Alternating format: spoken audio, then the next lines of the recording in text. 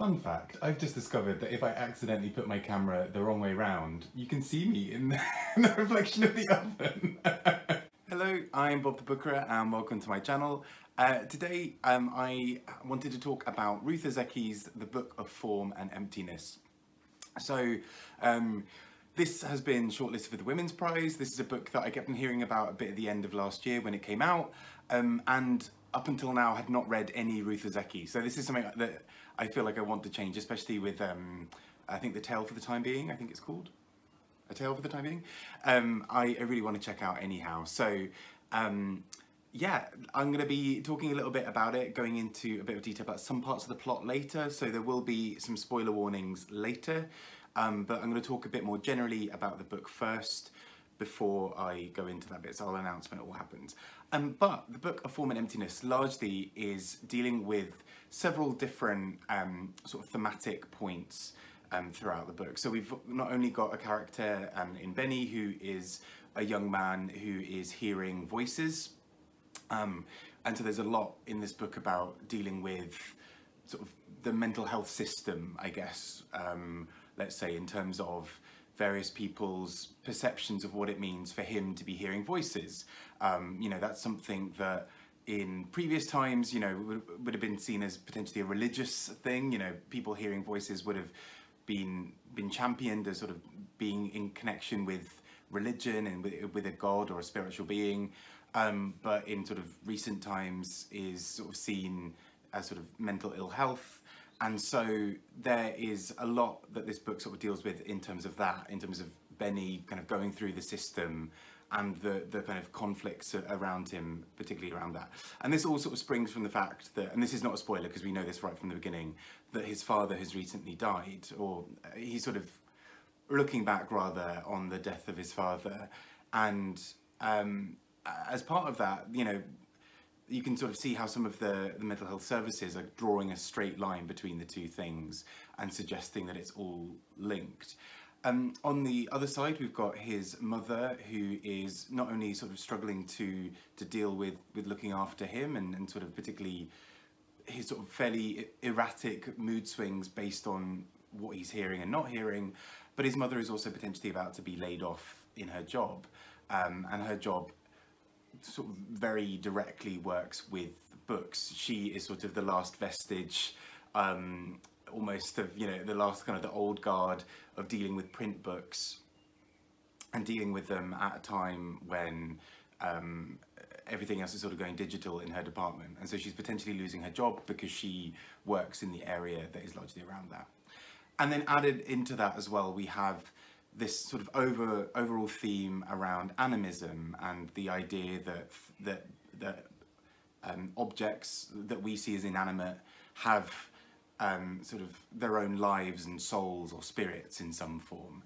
And so this is tied in with a very, I mean, it's not subtle that it's linked to Maria Kondo, sort of famous for, you know, The Joy of Tidying Up and all of her sort of series about the idea of sparking joy and all of this kind of thing, which has sort of become a really big kind of pop culture moment of everybody sort of knowing about this. But a key thing in her approach, let's say, to tidying is about the idea that individual items have sort of experiences and spirits in some form, and so we kind of can wake them up, or when we, you know, discard an item or give it away, we thank it first.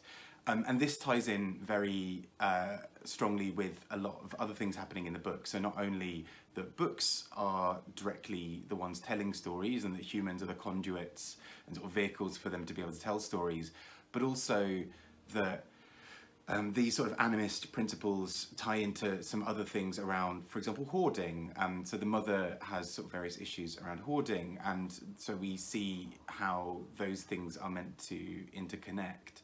And again, I realise that a lot of this sounds like spoilers. A lot of this happens very, very early into the book, so you know, will be on the blurb. But the book kind of tries to sort of address all of these themes sort of all at once. This idea that if individual items have lives and they can speak, it's not potentially crazy, you know, to use the language that lots of characters in the book refer to Benny as being, it's not sort of crazy to acknowledge those voices and to be part of them. And so there's this really sort of interesting, almost East versus West in terms of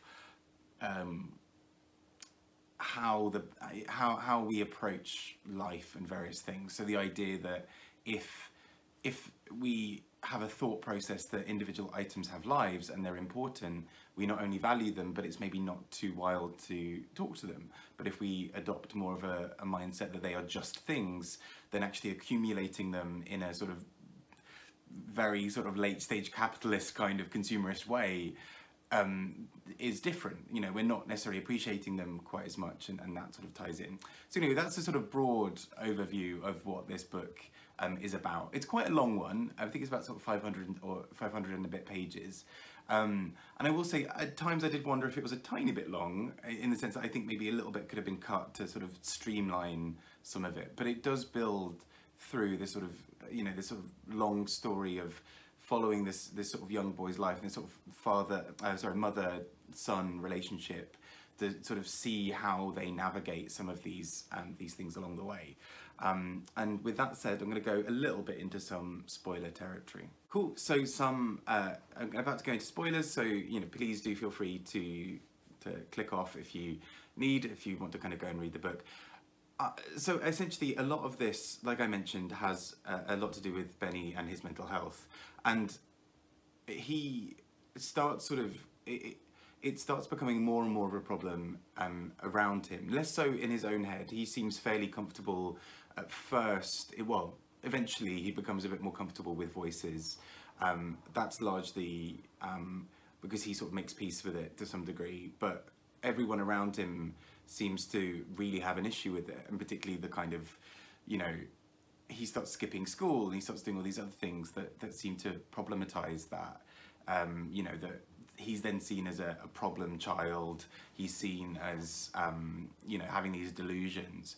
But actually in the sort of thought process and the sort of philosophy, I guess, of something like animism, where the idea is, you know, that items have lives and spirits, then actually it's not seen as particularly kind of out there.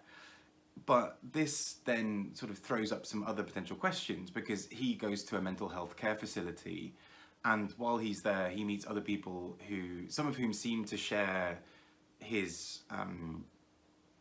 the same sort of thing that he has in terms of hearing these voices and being able to communicate almost with items, but also how it interacts with how we maybe diagnose other people. So there are a few people in there who, yeah, maybe hear things the same way that he does, but also some people who are in there for different reasons. And I suppose, I mean, I at least got the sense that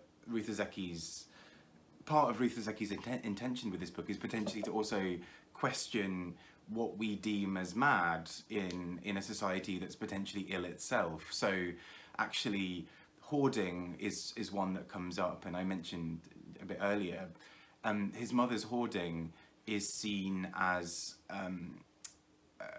a sort of an issue that's sort of internal at first. You know, lots of people around her see this as her being at fault, and there is a lot around. You know, I have some personal family experience with hoarding, and it's really difficult because it's a really strongly held belief or set of patterns for people. But what I think was quite interesting is how it explores that hoarding is both something that is to do with the individual's psyche and sort of well-being, in that perhaps there's a need to feel like they need to defend themselves and sort of, you know, build security by having lots of things around them, you know, to always be ready for anything that might come up, and that feels like a reaction to some kind of trauma almost, or some kind of insecurity or deeply held fear. But by the same token, the book also asks the question about whether this is a problem more generally with Western consumerism. Like if we see consumerism as the sort of the necessary thing, that we sort of in a very hollow way go and buy loads of things to make ourselves feel better, then actually this culture is you know, it's almost a nature versus nurture debate, right? That feels very much like the nurture aspect. The society around us is telling us we need things. It's telling us that we'll be better and more secure if we have more things. And so it maybe drives something. It's almost the idea of, you know, you might already have a loaded gun in terms of sort of genetic makeup or kind of you know, relationship to trauma, but it's maybe the society that you're in that pulls the trigger. And likewise for young Benny with hearing voices, that actually in a world where he can communicate with objects, but that's not seen as a problematic thing, he can live a perfectly happy life. In a world where that's deemed mentally, you know, as a mental illness in some form, he is then a problem child. He is sent to facilities that make the issue worse, potentially, because he's treated as an outsider, which leaves him only objects to talk to. And it then becomes more of a thing. So I think there's a lot of really quite clever things going on in the background of this, particularly some of the meta ideas around if a book is telling you a story, we are obviously reading a book, whether we're listening to it or reading it. And there is a line quite near the end where Ruth Ozeki directly addresses that with someone saying, well, you know, you might be reading or listening to a book right now. And it's obviously quite weird because you are. Of course, to read that line, you would have to be reading it or listening to it. And so I think there's something quite interesting and fun going on behind the scenes with this book. There's a lot to delve into, and I can kind of see why it's getting some prize attention, in that I think there are some quite interesting and fun intellectual points to dissect.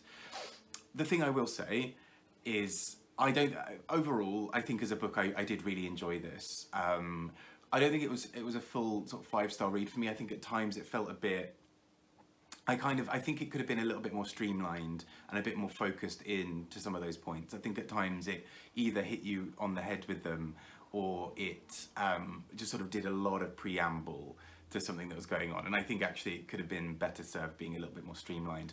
That said, I do think it was a really pleasant reading experience, and I took quite a lot from it, even if it wasn't a perfect read for me. I mean, what is a perfect read? But I think it plays with some quite fun ideas, and I liked the idea that animism and sort of different schools of thought were being used to reevaluate our current society in the UK or the US or Canada in a different light.